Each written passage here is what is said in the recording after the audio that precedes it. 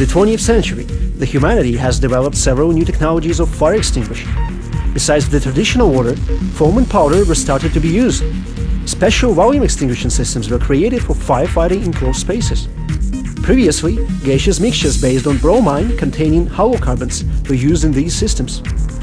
But in the 1980s, scientists of the entire world made the conclusion that such gases can facilitate the destruction of the ozone layer.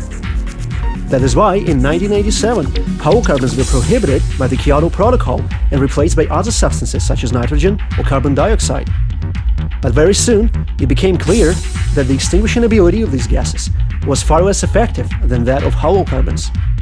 That is why a search for alternative volume firefighting methods was started around the world. In the 1980s, the idea of gaseous aerosol fire extinguishing came to surface. This direction is well developed in Russia. It is recognized abroad and is currently widely applied in different areas, such as industry, technology, fire protection for buildings, parking lots, and so forth.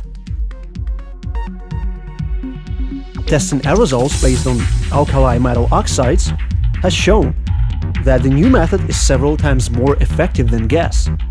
This is why the developers of these new volume aerosol fire extinguishing systems have been honored by the State Prize of the Russian Federation in 1999.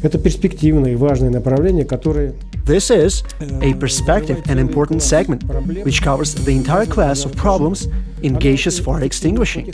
Technically, it is very effective. For example, compared to powder extinguishing compositions, the extinguishing concentration of aerosol systems varies from 40 to 100 grams.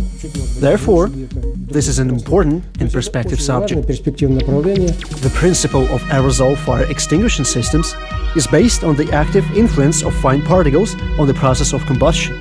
These particles are formed in a special device, the generator, during the burning of special solid fuel compositions.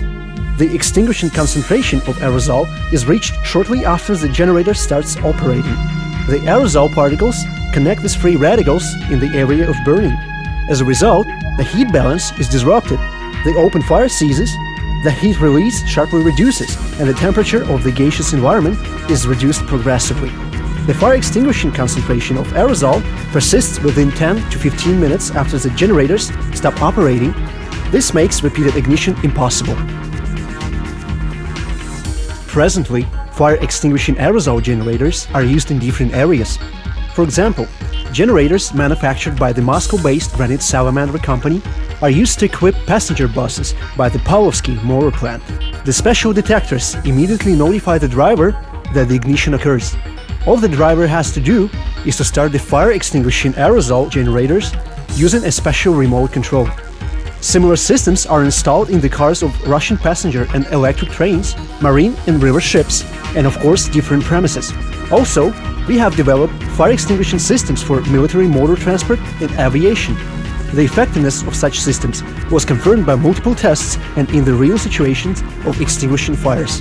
As a result, the Ministry of Emergency Situations has issued a recommendation letter which praises the high efficiency and quality of fire extinguishing aerosol generators of Granite Salamander, the leading Russian producer.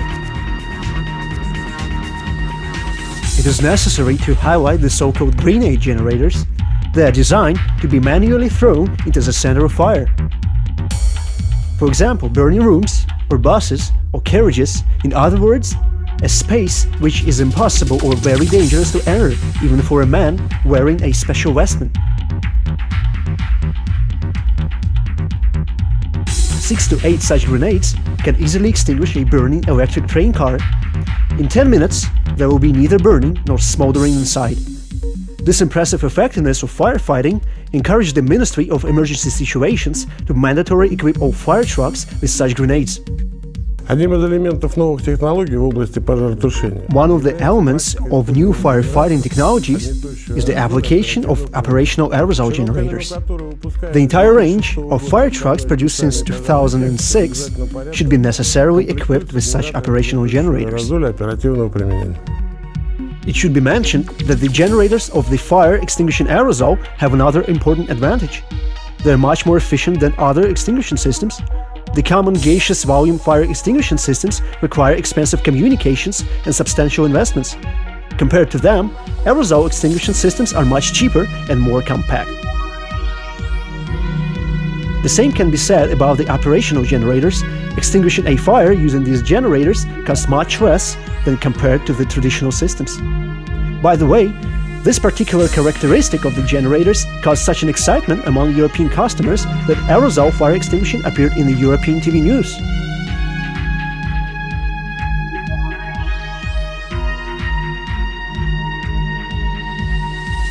Today, the Russian Granite Salamandra company is the main producer of aerosol fire extinguishing systems in the world and covers 2/3 of the aerosol generator market. The company was founded in 1992 and has remained an exclusive partner of such organizations as the Russian railroads.